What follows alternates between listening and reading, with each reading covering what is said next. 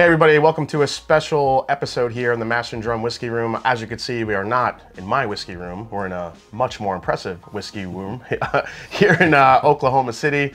We are with Dewayne Poor, who's owner of one of the largest and most valuable whiskey collections in the United States. Dewayne, thanks for having me. This is insane. Thanks for being here.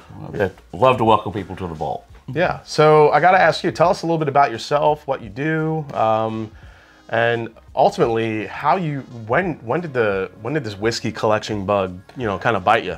So for a living, I'm a cardiovascular perfusionist. I set up and operate the heart-lung machine for open heart surgery. It's my 30th year doing that. Wow, okay. So the whiskey thing. Years ago, I was a red wine drinker, love red wine, and got this inner ear fluid thing going on. It's called Meniere's syndrome, and it causes you to be dizzy.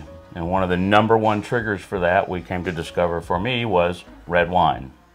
So I had to stop drinking red wine, and I was looking for something that was every bit as complex, flavor-wise, taste-wise, aroma-wise, everything, as wine. And I found it in single malt Scotch whiskey. And so that was around 1997.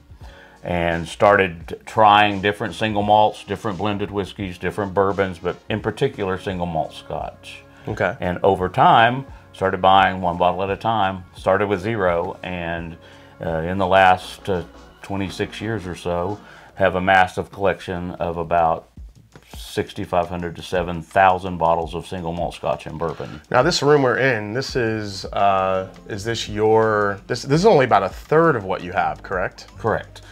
I call this my malt vault. It's mostly single malt whiskey in here. There's a few bourbons, rare ones that I just like to display. Most of it I have put away in another bunker, and it's at my home, and I have it secured there. But I have a display room there as well, similar to this. Got some 20-foot tall ceilings and beautiful white bookshelves. And it's a lot of older whiskeys. And for me, it's kind of... Now, when you say older, do you mean age-wise, or do you mean when they were released? When they were produced and released. So okay. Stuff from the 30s, 40s, 50s, 60s, wow. 70s. More of a history of those distilleries. Things that are no longer produced, things that were made in the 50s, that even though they were 10 years old in the 60s, they don't make that whiskey anymore. They don't make it that way anymore. So it's kind of become my little historical tribute to each of those distilleries that I tend to collect and I'm fond of. So let's go back again to the beginning. You're trying Scotch, you've kind of abandoned red wine, you're trying these different single malts, you're looking for the next thing that you want to get into. What was the single malt what was the bottle that triggered you to, man, if this tastes like this, I can't wait to take a deeper dive into what else this distillery has? One of the very first ones that got my attention was a Macallan Cask Strength.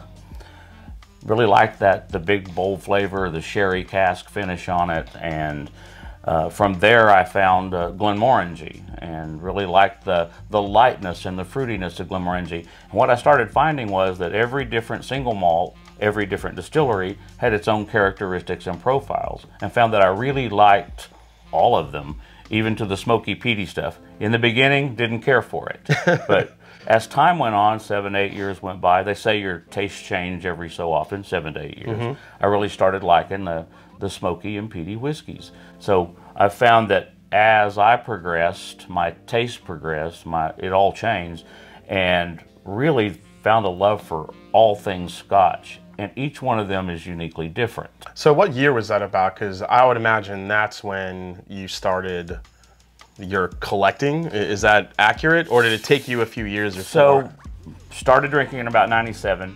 About 05, it really kind of just exploded, and I really started diving into different brands and different things. I was drinking Highland Park and Macallan and Glenmorangie, and the things I could easily and readily get in the state of Oklahoma. And at that point, I got serious about it, and I started attending whiskey events outside of Oklahoma, and eventually around 2010 started traveling to Scotland so that I could actually go to the distilleries and I could really get the histories and I could learn more about it. And if you go to a bar in Scotland, they're going to have whiskeys behind most bars that we've never even seen in the United States. Yeah, so you really get to try some unique things. So about 05, piqued my interest in about 2010. I got really serious. Got really serious about it. All right. Well, let's say we pour something here before we get into the next next round of questions here. All right. I have a now long-time closed distillery that they're bringing back to life. They're reopening the Rosebank Distillery. So in Scotch whiskey, there's two different kinds of bottlings. There's an OB, or an original bottling, which means that Rosebank would have bottled this themselves. Yeah, or let me move this Elmer T. Lee out of the way. Independent, or an independent bottler.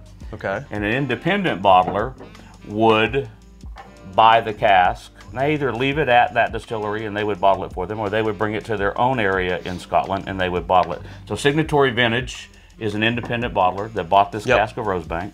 So just so you guys know, I was obviously looking through the collection here, and I noticed a Rosebank 20 year back there, Rosebank cask strength, and I'm just as much as a, oh my God, I could smell that just when you opened it.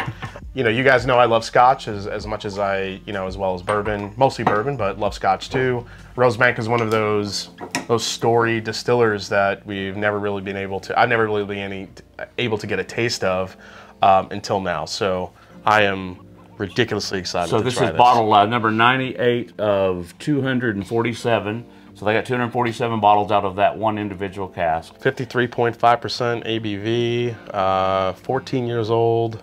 Bottled in 2005, put in the cask in 1990. Look how light that color is. So that's and I'm guessing this is all ex-bourbon.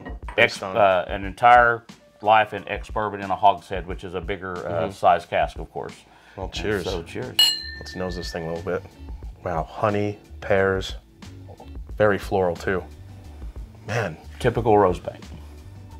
Typical for you.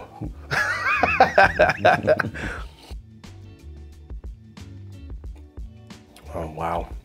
Initial alcohol burn from the heat. But man, the honeysuckle, maybe a little rose comes through on that. Finishes with like a white pear. Yeah, this is all white pear for me. It's extremely pear. What's the apple? There's a specific apple, Granny Smith. A little bit of a Granny Smith apple I'm getting here on the back end. A lot of honey, but it's delicate, yet it packs a lot of punch. And there's a ton of flavor here. So when I'm with a single malt or bourbon in particular, always one of two things. It leaves your mouth dry, or it leaves you wanting more. It leaves that. So this truly does not leave your mouth dry, even though you can taste the tannins from that oak. Yeah. It still leaves you with a warm, wet feeling in your mouth, and you just want more of the whiskey. It's crazy how it almost comes off like it's a juicy whiskey. There's just so much fruit in it. That's nuts. Man, tried my first Rosebank. And I'm very excited that they're reopening the distillery, and we're going to get to have all of these wonderful. I know, so we talked about Rosebank, we talked about Port Ellen also coming back, and Port Ellen, as you mentioned, they do a lot of the maltings for a lot of distilleries, if not all distilleries in Islay right now. Yeah, so. Since they closed Port Ellen started bringing in barley and producing barley, and for example, down the road, it's a mile down the road to Lagavulin, and another mile to Lefroy, another mile to Ardbeg, and then the other side of the island, the other distilleries on the Isle of Islay. So I know the first question I'm going to get from a lot of the viewers here right now, it's going to be, you have all this whiskey, do you open it? Do you share it? Do you just look at it?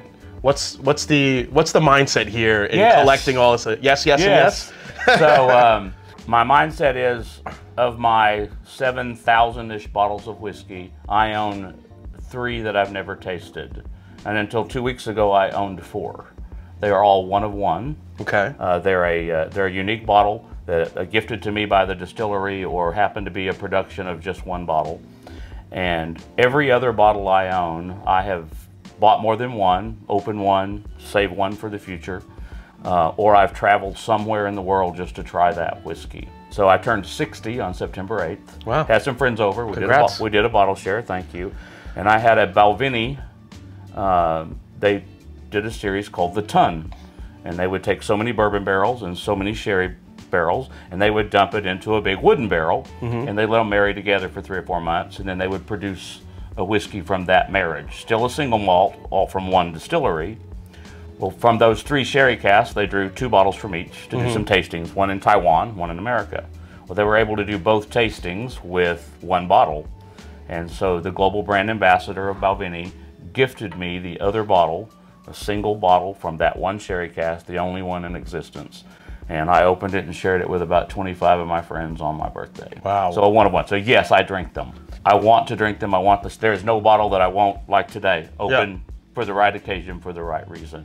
Nothing is sacred. It's fun to share whiskey. I've made more friends in the world over whiskey and cigars than anything else I've ever done. Yeah, I mentioned that a lot, how you could come from any color, creed, background, whatever it may be, and you could connect more and do a lot more over a bottle of whiskey than just sitting in a room and just talking. Absolutely. It's amazing. I say this with a bottle of whiskey. When I open a whiskey, like today, and I put it to my nose and I smell it, it should take me back somewhere in time to the first time I smelled that group of friends, that place I was, that experience that happened on that given day. Yeah. Or it should create a new memory. This is definitely going to create a new memory for me, so I really appreciate that. It's a wonderful whiskey. So tell me about your relationship with bourbon. You also like bourbon? Love bourbon. You drink bourbon? Yep. I know you have a few pretty rare Pappies in your collection as well, which a lot of people, you know, when you think about collecting bourbon, the immediate thought is going right to Pappies. That's the most allocated, hardest to get, the Holy Grail. Yeah. And in time, I have owned pretty much every Pappy that's been made. The green glass from the old days, and the Pappy 25, and the 23, one of 1200. It's fun to collect. It's way more fun to share. Yeah, so I would imagine you insure the hell out of this. I do. And actually, there's insurance companies out there that will insure your whiskey collection just like a wine collection, because they have no reference. Most insurance companies, they insure a lot of wine, and they will cover it you based on a price. Yep. For breakage, spillage, earthquakes, theft, everything. So it's just negotiating with your insurance companies to find the right one to cover that. So when I'm covering my businesses and my homes, I always choose a company that will do my whiskey collection as well. No, my collection is also insured. I think it's just a smart thing to do, especially here. You have these glass shelves, and people are going to be looking at some beautiful B-roll of this room as we're talking here. But yes, these are super thick glass shelves. It almost, like when I first saw them, it made me a little nervous. I'm like, oh my God, he's got like 45 plus bottles of Ardbeg on one glass shelf. Is this all custom made? Yep, custom built. So each shelf has a metal track that has been screwed to the wall, and then siliconed in, and then the glass slides into that, where they're made to support 120 pounds each. You could squeeze 90 bottles on there and probably still get by with it the way they're set up, but I wouldn't dare do that. But they're rated for about 120, so I say 90 pounds. Because that's, I want to be conservative. But I've never had a problem. We do get some earthquakes here. Never had a problem. The very first, we had a little earthquake here about 3 years ago, and I have a staff here at the office, and I wasn't here. And within 5 minutes of the earthquake, my phone's ringing. They're like, we're in your whiskey room. Everything's fine. Everything's fine. So that was a relief. All right, so let's get into a little bit of these distilleries here, because when you look around this room, you have a ton of Ardbeg, a ton of Lafroig. It makes me think, okay, this guy, he loves his peated scotches. What's your favorite region of, I should say, of Scotland that your favorite scotch comes out of? What is it? So I'm gonna quantify it into the three types of whiskey that Scotch is defined in. So there's rich and round, light and fruity, and smoky and peaty. So in the light and fruity category, I really lean towards Glenmorangie. The Glenmorangie 25 in particular is one of my all-time favorites. Just the 25 year, that's all. Go ahead. It's awesome. They're all wonderful. I've got several open bottles on the counter here. In the true rich and round category, once again a 25-year-old, probably the Macallan 25-year-old anniversary malt. Okay. But most things that come out of Macallan, a lot of things that come out of Balvenie, Glenmorangie, Glenrothes, Glenfarclas, they're sherry casks. And that richness and roundness that comes from Oloroso sherry or Amontillado or Manzanilla, they're wonderful flavors, and they just complement the Scotch. So you think you're more of a sherry head? I'm kind of all over the place. A little all over the place. You give me any unique finish and I like it. You give me straight from the cask and I like it. All right, so what about smoky and peaty? Smoky and peaty. Lafroig. All day long, the Lafroig 30-year-old, the old one. So I'm gonna make a confession. I snuck a pour of that yesterday when we were here and you weren't here. Was it good? That is freaking amazing. It's ridiculous. It is, it's soft, it's easy. I've been lucky enough to have some old Lafroig just through some friends, old Ardbeg, some of the 20-somethings, which have been absolutely incredible. But yes, this one, there's so much fruit and sweetness up front, and then the smoke was on the back end to complement it. And when you finish it, you can just sit and smell the empty glass for an hour. It's just... It makes a great room deodorizer. It does. It's a wonderful, wonderful whiskey. All right, so next thing I have to ask you in this room. Now, obviously you lean more heavy Scotch. We have some bourbons, though. You have a great collection of the orphan barrels here. I know that a lot of people probably watching, or he's got the entire vertical of every single orphan barrel, which is probably pretty cool. And then you have my favorite, which is over there, which is the Lost Prophet, which is actually, did you know that's George T. Stagg in that bottle? Yes, indeed. Yeah. Wonderful whiskey. Yeah. So when Orphan Barrel first did their first release with Old Blowhard and Barterhouse, that release was at the Universal Whiskey Experience in Las Vegas. And I actually got to attend the release of the first 2 bottles to the world and taste them that very first time. And of course, the Old Blowhard was never released again. Yeah. And as it's gone through the years, we're fortunate enough that we do get those in Oklahoma. And I do have every single bottle that they've ever done, from the bourbons that they've done to all the way through. They've done some scotches as well, and it's a wonderful experience. So the Gifted Horse. Do you know the story of the Gifted Horse? I feel like I do, but I'll let you tell it. So that's one of my favorite stories is, and it goes back to, I've said this many times, that sometimes the sum of the parts is better than the parts. Well, it was supposed to be a 17-year-old. And someone at the distillery accidentally opened a 4-year-old into the vat and mixed it. So they tasted it, and the sum of the parts was better than the part. So never look a Gifted Horse. Never look a Gift Horse in the mouth. The Gifted Horse. Oh, there you go. Well, I do like how a younger whiskey can influence an older whiskey if you could balance that out right. And that goes back to this: a 50-year-old whiskey and a 5-year-old whiskey. Sometimes the 5-year-old whiskey is far superior. Price has nothing to do with what something tastes like. Just because it's old doesn't mean it's good. Which love that fact, because I think a lot of that happens in bourbon today, because there are some 5, 6, 7-year-old bourbons that I've had, single casks from whether it be NGP or something out of Kentucky, that will completely destroy, you know, like that Knob Creek 15 you have sitting down there. Yeah. There are so many superior whiskeys. It's not about the age, it's not about how rare it is, but it's about what it tastes like. And we find ourselves chasing the allocated, you know, the unicorn, the unattainable. Yeah. And sometimes what's right on the shelf, a Maker's 46 or just something that you can get every day, a Weller Special Reserve, might have a far superior taste to it than that one you get. And sometimes it's not about the dollar value, it's about what can we find that's great to drink. I'm gonna say that's hard to believe looking at this collection from you. I'm only kidding. So my favorite Scotch distillers happen to be, one of them is from Islay, and that's Bunnahabhain. Bunnahabhain is my absolute favorite, and I would actually put Bruichladdich up there a little bit too. Love what Bruichladdich does. What are some similarities you see in collecting as far as these days versus collecting back in the day when it's Scotch versus bourbon? Are you finding, because bourbon I think still is kind of more the hot thing than single malt. I think single malt, the secondary market from what I understand, has kind of come down a good amount. What you're saying is true in the United States of America. In the United States. But it's a big world. Yeah. So in 2010, I met with a couple guys. One of them was Andy Simpson, who has, at that time, it was a website. It's now called Rare 101, and you can actually go on their website. So in 2008, his company started tracking every sale of every whiskey at auction at every auction from 2008, and they're still continuing to do that. Our conversation in 2010 was, when are we going to see bourbon start to surpass Scotch on an index going up?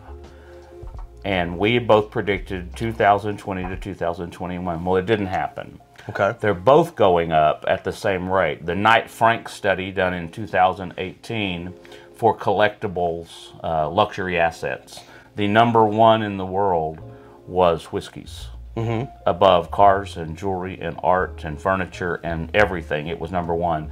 And from the period January 1, 2008 to December 31, 2018, that was 584% or 58.4% per year. It has fallen off in the last 4 years, especially during COVID, to 48.4%. Okay. So a 10% drop, but you're still looking at a 48% profit margin year over year for highly collectible bottles. And that's both bourbon and scotch. Did you think when you first started collecting whiskey, it would get to this point? No, I was lucky. I found something that I love to drink, and I found that typically it was going up in value. Yeah. For example, Macallan 25, just take that. It was one of my favorites in the beginning. And on the shelf in Oklahoma, a 25-year-old anniversary was $199. That same bottle today is between $3,000 and $5,000. I had no idea, but I did see the trend of this year it's $199, and next year it's $220, and the next year it was $250. Well, if this stuff's going up, I probably need to start buying it now. So I did take to an aspect that I do buy some bottles, never with the intent of opening them. I have a bottle of Macallan 65-year-old, one of 450 bottles in the world, part of the Lalique collection. That's a $75,000 bottle of whiskey. Do you open that with your buddies on a Friday night? No. I bought that bottle specifically to resell it at some point in my life. Maybe never. You know, it may go to my family. Who knows? Not in a hurry to sell any of it. So what's the oldest bottle you have in your collection? Probably oldest single bottle is I have a 1935, and it's called Macallan Glenlivet. Back in the day, everybody used the Glenlivet term, that particular valley. But it's a 1935, so age specific on the bottle. But I do have a bottle of 50-year-old Dalmore over there that has whiskeys in it from the 1890s. And it's only a 100 ml bottle because they had such a limited amount of it. Is that small little? That little small one right there with the big giant box behind it. I do. Why don't you bring that over? Let's show everybody. Be careful. That's the box that it came in. A huge box, little bottle. And it's the only way they did this so that more people could get it. And it's this is a 50-year-old Dalmore here. That's incredible. So it does have whiskey in it from the 1890s. And when Richard Patterson put that together, it was absolutely a phenomenal experience. I actually they had a sample bottle that we actually got to taste that when we purchased them. Age-wise, that's probably got the oldest whiskey in the room in it, but the 1935 Macallan. So that's interesting. So you said, okay, you have some bottles here that you have bought to have, to hold. Not sure you'll ever, like you said, you're not going to open it on a Friday night with your buddies. Right. And I think that's what some of the bottles, can be. I feel like anybody that's lucky enough to own a bottle like that, it's like, yeah, am I going to crack that open with my buddies? Maybe not now, but I feel like it's for a very special occasion. But that could be. There could be that special occasion. When I say I have 7,000 bottles, I have 7,000 unique bottles. I've got more than one of some, so that still I have another bottle to open on special occasions. All right, Dwayne, so I have a couple more questions for you, but let's, what do you say we break out one more pour here before we finish it out? Absolutely. All right, guys, so we pulled out a new bottle here, which is a Glenmorangie. Now, he did say he loved Glenmorangie, so surprise, surprise, we have Glenmorangie.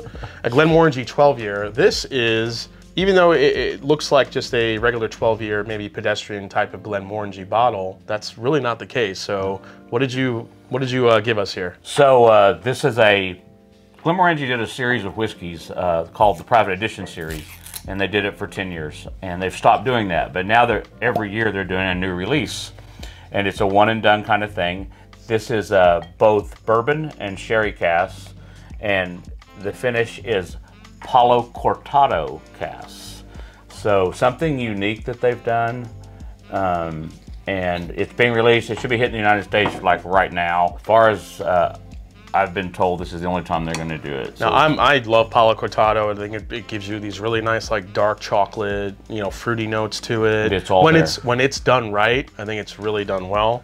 This is, let's see, bourbon and sherry cask, Palo Cortado finish. We're looking at 46% ABV, so not too low. Everything they did in the entire Private Edition series and all their single releases, with the exception of one, the Ulta, was done at 46% alcohol, which is just kind of the right hit for Glenmorangie. Oh man, I get the chocolate immediately. very much kind of that stone fruit, as Dr. Lumsden, his stone fruits that he likes to say, and he's very big on those flavors, but the chocolate in this is very prevalent. I love the chocolate. So have you done any experiences out in Scotland where you get to go out and maybe dig up some peat in Islay or anything like that? I've done all that. Have you? Actually, I've got a piece of peat right here in the vault that I've got that I can set on fire and get the whole smell and experience. Yeah, we got to go out and cut peat and stack it and the whole bit. I've been wanting to do that. That's like kind of like a dream experience for me to go out there, like work out at Islay for a couple of weeks and just stay there and experience the entire, just take in the senses, take in the whole thing. Experience is amazing. So before we get into a little bit of what you've created with the bourbon heads, I do want to ask you about one more distillery, because I see you have a good amount of it, and it's coming to the point with this distillery that it's gotten a lot of recognition over the last several years. More and more people are loving it. It's got the funk, as they say, and that's Springbank.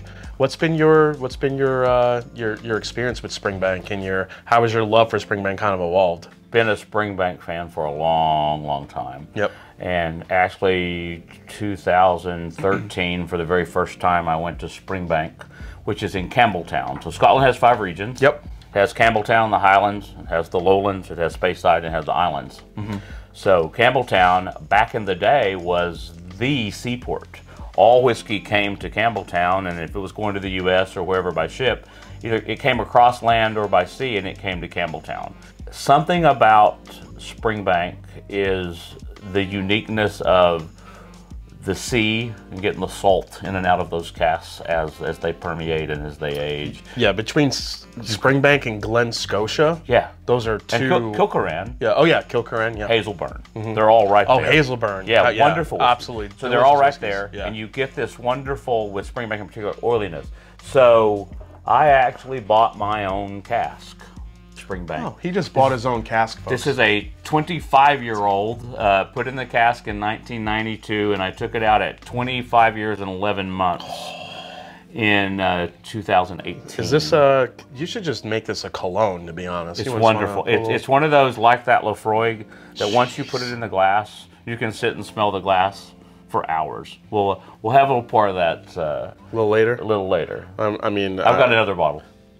Or 192. If there's anyone that's gonna be like, I got another bottle, yeah, that's what we're looking at here. So anyway, my love for Springbank. I know you didn't see that. Wonderful whiskey. Yeah. 48.8%, 25 years and 11 months, and actually I tasted it at 22 years, 23 years, 24 years, 25 years. It just kept getting better, and it kind of hit the sweet spot at 25 years and 11 months, and really wanted to let it go to 30. But I was afraid I'd lose it, so I bottled it.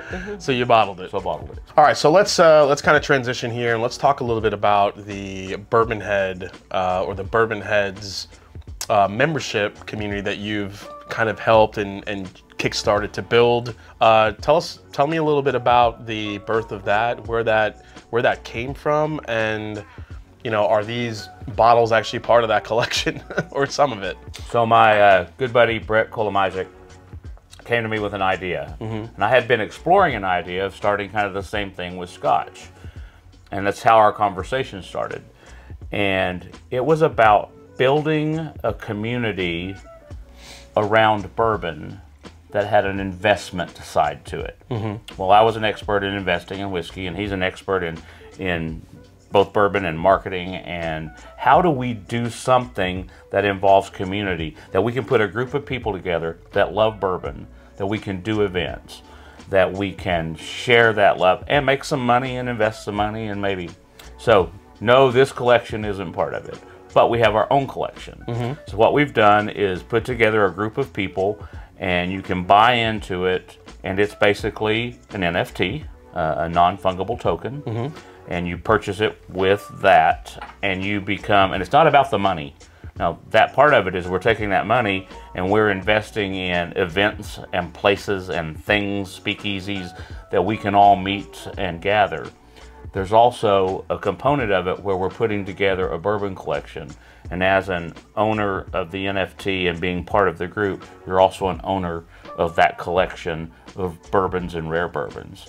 And when we do our speakeasies and put these things together, you will have access to be able to taste some things that you might not ever get to taste. I mean, that's a pretty enticing offer as far as what's been the response to that? It's been a great response. We've done several events around the country already to draw members and with our members.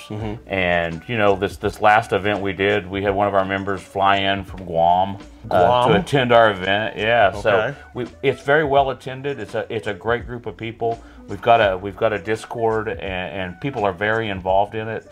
It's a great community of people, like-minded, sharing their love for bourbon, and we're getting to taste some really great things and share some really great events. We did an event in Las Vegas.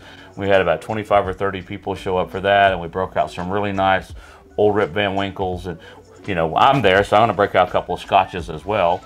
So, you know, of course, that's how it is. But we had some really great bourbons. We had a nice spread of food. We had a great time.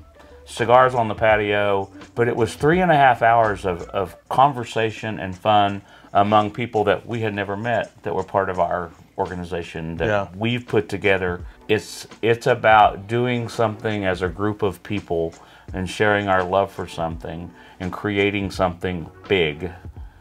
And it's just fun. I really do want to thank you personally for not only allowing me to come here and just see all of this, but experience some of these amazing pours. You know, we're about to drink this 25-year Springbank. I'm like, I can't get my mind off it right now.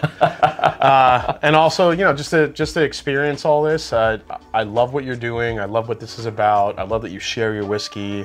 You know, it's always meant to be shared. My whole philosophy is it's not about the whiskey, but it's the people you share it with. That's exactly right. I really want to thank you for having me here. Thanks for the opportunity. And guys, we're going to do a little bit of a part 2 of this video series here, where we're going to dive in with a couple of his partners to find out more about the Bourbon Head experience, what it offers, how you can become a member, and not only that, but how you can start, what to expect as we get down the line, as they're building these speakeasies and all these different offers and services become a little bit more prevalent for everybody to be a part of. But if you're an extension of that, there could be some pretty amazing whiskeys available to the group. So I want to say thank you. In Scotland, Slanja. Salanja. Take care, guys. We'll see you on part 2 here. Thanks, Dwayne. Thank you.